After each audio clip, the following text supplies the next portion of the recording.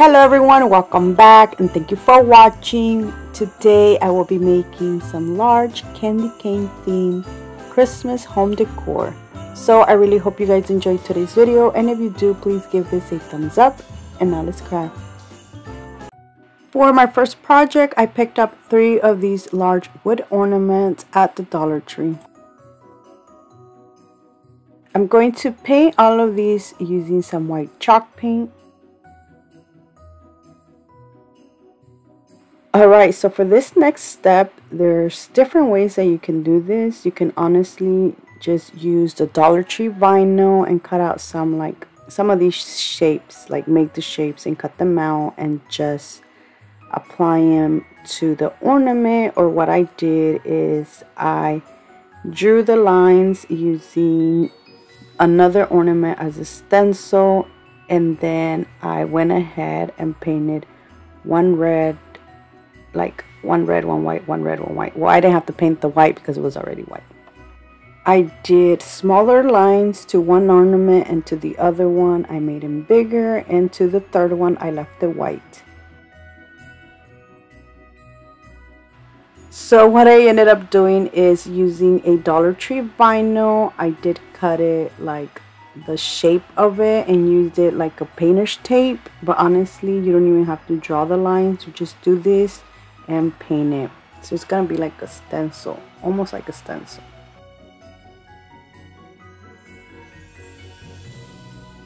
So now I'm going to use this scrapbooking paper. That I got from Hobby Lobby and use it as the little ornament topper. And this is how they look. So now you can either just leave it like that or go an extra step further and decorate this some more like I did. Now for this, I did use my Cricut and I cut out the word Merry Christmas, but honestly you can use a Dollar Tree sticker letters or use stencils to add any words to the middle ornament. I had some of these berry picks which I tied together. So before I add this to the ornament, I am going to stack my ornaments together. So this is going to be like the present that I recently made, which they're like stackable, but this time I made ornaments.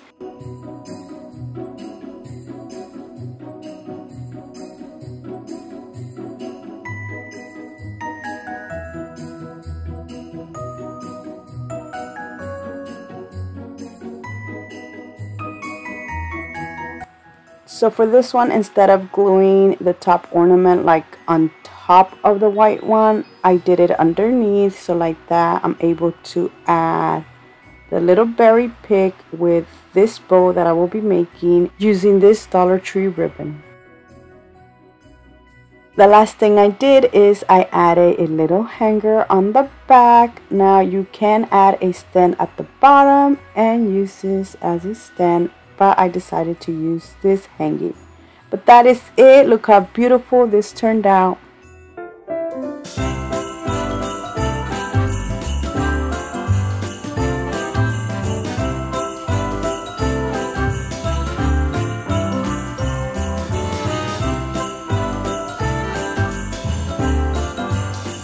For my next project, I will be reusing this Dollar Tree sign, which this is a Halloween decor little sign. Is one of them rectangle ones. So I did remove the image and then painted the back white.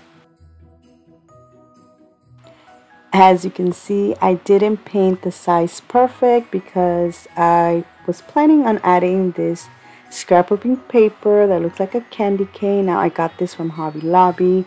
I am going to cut 2 little rectangles or squares, I don't know, they look more like rectangles, and then just glue them on the sides.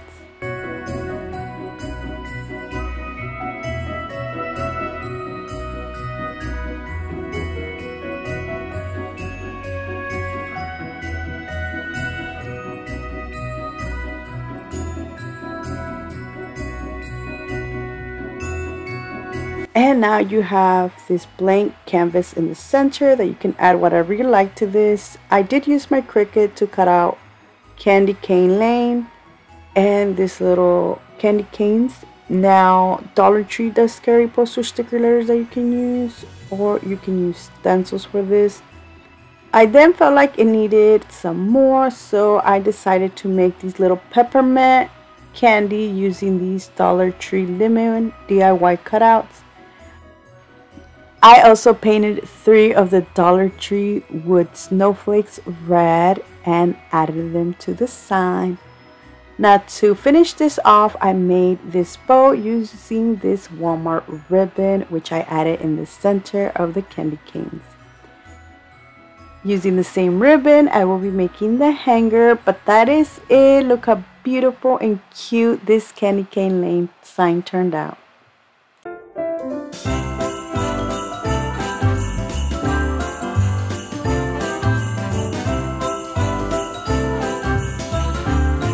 My next project is one of my favorite projects I have ever made. I used 2 of these Dollar Tree wood arrows. I didn't use these dowels or this piece of wood that I'm showing you here, but I'm just showing you because these are options that you can use. Now, I ended up using the like square wood dowels. These are also from Dollar Tree, and I used this Dollar Tree wood shelf. So the first thing I will be doing is gluing these together using wood glue. Then I'm going to set that to the side and let it dry. So while this is drying, I'm going to work on the other pieces that are gonna go here. Alright, so I'm going to start with the wall shelf. Now you can leave it like that, but I decided to make this a different shape, so I do end up cutting the corners. Plus, this is also going to cut off the little holes that it has on the corners. I did use my jigsaw for that.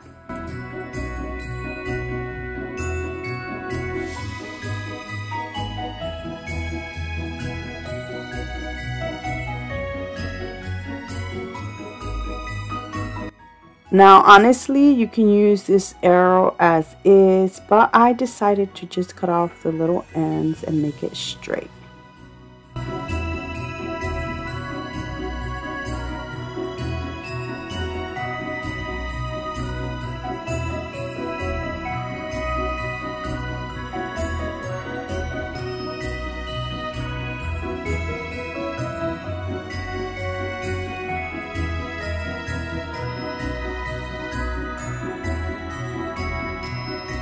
So now that everything's cut and this is dry, I'm going to paint everything white except the smaller arrow that is going to be painted red. Once everything's dry, I'm going to start adding the words to my little signs. Now, once again, I did use my Cricut, but Dollar Tree carries poster sticker letters, or you can use stencils to put your words. I will be adding North Pole to this sign. Then I'm going to add Elf Village to this, and to the other one I added Santa's Workshop. One thing I forgot that I wanted to do was wrap the pole with some red ribbon.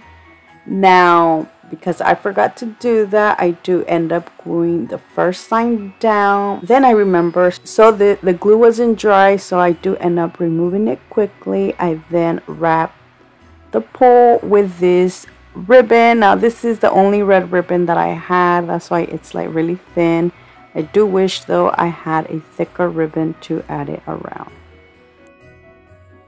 Once I was finished wrapping this, I started adding the signs.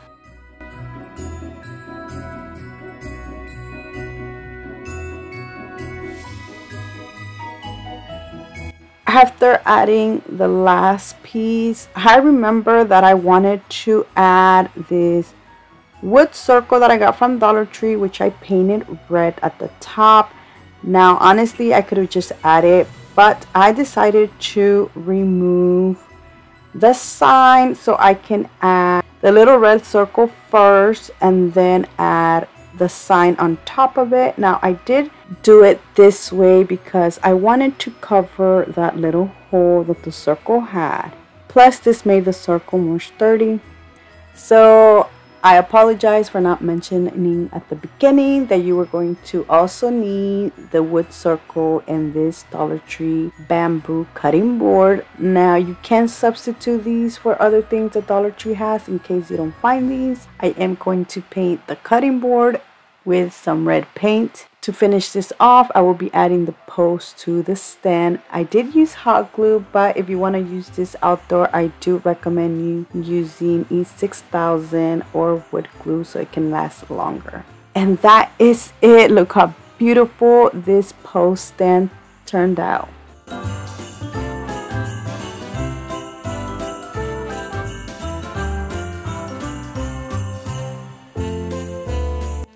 And that is it. I really hope you guys have enjoyed today's video. Let me know in the comment section which one was your favorite, because I would love to know. So thank you so much for watching, and until next time, bye.